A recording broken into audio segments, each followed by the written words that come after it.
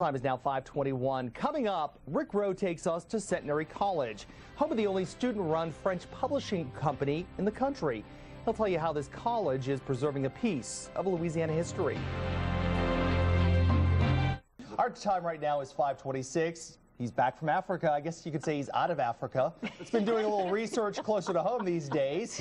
Yeah, Rick Rowe is here, and he didn't have to go far down the street for this morning's story. Yeah, about 50 yards. Yeah, 50 Centenary yards. College, Right and this there. is really neat, something that most people, we certainly didn't know this even existed. Yeah, be very careful. I don't know if you can see this, folks, and this is like amazing to be holding a newspaper written October 31st. That would have been Halloween. Did they have Halloween back in the day? Depends. 1826. I'm not sure if they had it then or not. Who knows? But Anyway, that actually was published in 1826. 1826, camera 3. There it is. Now this is and this is the real deal. It's not a copy. It was actually in an archive. It's actually owned by the good folks at Centenary College. Owned, I guess they have it. I don't know if you own it. But anyway, the great thing that's happening over there, and it's the only college in America, listen to this, that is taking old French newspapers and poems and songs, some of them written 200 years ago, and republishing in brand new books and newspaper forms, and selling them. And allowing universities all over the country to use them as well. So it's an amazing thing. And the kids are doing it. It's almost all student-led. They're taking old newspapers like this, and this was the only form of communication in the day, back in 1826. So in this are stories.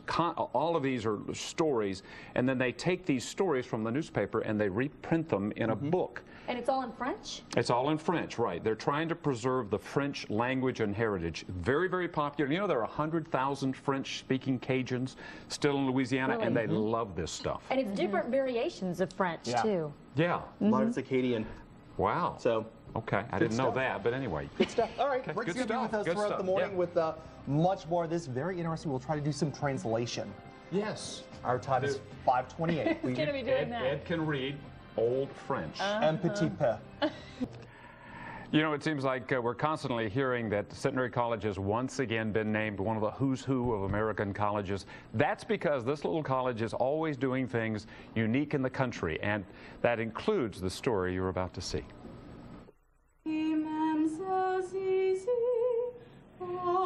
The words were written down perhaps 200 years ago. A very old French Creole ballad that might have died.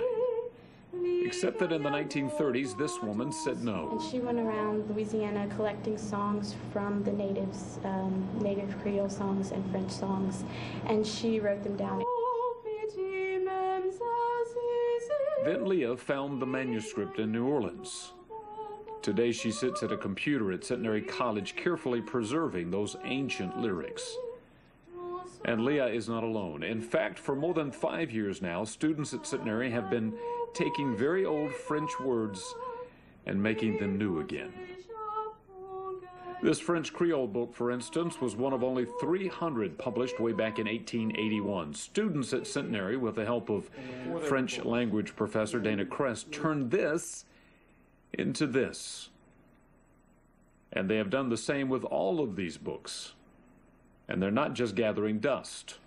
Many of these books are being used in places like Purdue and University of Louisiana Lafayette, University of Missouri, NYU, University of Virginia.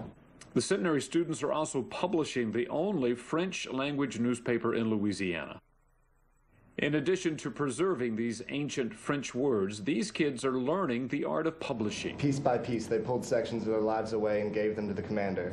Centenary student Charles Eddy wrote a book, had it edited and re-edited and re-edited. Got a fellow Centenary student to do the book cover. And today, he's a published author. All of it from start to finish done by students.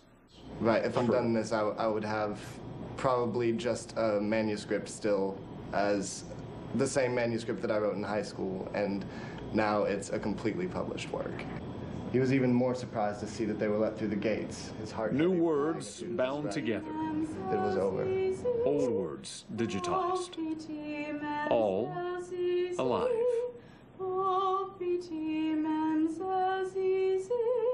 Because I don't want the songs to die. I want the culture.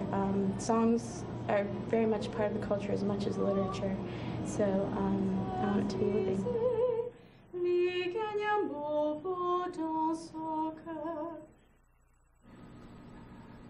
She has a beautiful voice, doesn't like she? a songbird. Obviously a member of the Centenary College Choir, and what's amazing about that is she was literally singing lyrics that were written down probably 200 years and maybe another 100 years before that done orally. That's the kind of thing that they're preserving at Centenary College, and it's done all by the kids. It's amazing. Yeah, student-run publishing company. Yeah, I mean, and that's the other thing. One of the boys there actually wrote anyway, we don't have the time, but you can literally write your book and have it published right there, done all by the students. It's amazing. All right, Rick will have much more coming up in our next hour. You bet. Rick, thank you. Check this out. See these kids? These are all students at Centenary College, and they're working to preserve really, really old literature. Most of it French, Creole, some of it dating back several hundred years, and they are the only college in America doing this. It is an amazing program, and we have the guy that started it all, the creator. It's really nice to be here with you this morning. This is Dr. Dana Kress. He is a professor of French at Centenary College. 03, you decided to begin to preserve these ancient stories, ancient newspapers, books, songs that were vanishing, right? That's and right. you took it upon yourself to do it. Now you've been doing it for 5 years. Only college in America doing this kind of thing. And it's amazing. In fact, you've got some books there that look like they're about to fall apart, and they're very rare. In fact, in some cases, you have the only copy in the world. Well, that's right. And it's so important to preserve this stuff. People don't realize it, but until the Louisiana Purchase, English was only one of many languages spoken here in the United States. So imagine the fact that we only know about half of our literature. Right. And that's what the real case is. We only know half the literature. So these other voices have many things to say. Was this your personal collection? Oh, no. We work in archives throughout the United States. Right. We go visit individuals who have collections. We find this stuff all over the place. Right. What about the French language, though? Is it dying as a lot of families, especially the Acadians, the Cajuns, they don't use it as a primary language anymore? Well, there are many people who actually do use it. There's 150,000 people in Louisiana for whom French is the first language and the language at home. So I think it would be really a mistake to say that it's dying out. It's changing. And in fact, Centenary College actually is printing the only French language newspaper in the state of Louisiana.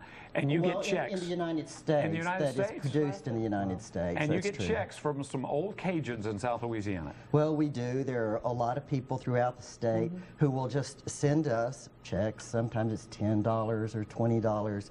And frequently their hands will shake, because you can tell that they're older and they really appreciate this connection with their youth. And they want to preserve that history. We'll have much more coming up in our next half hour of KTBS 3 First News. Rick, Audra, thank you for coming in. Yeah, it's been a pleasure to be here. Very interesting. Our time right now is 6:29. We'll have much more First News when we come back. Stay with us.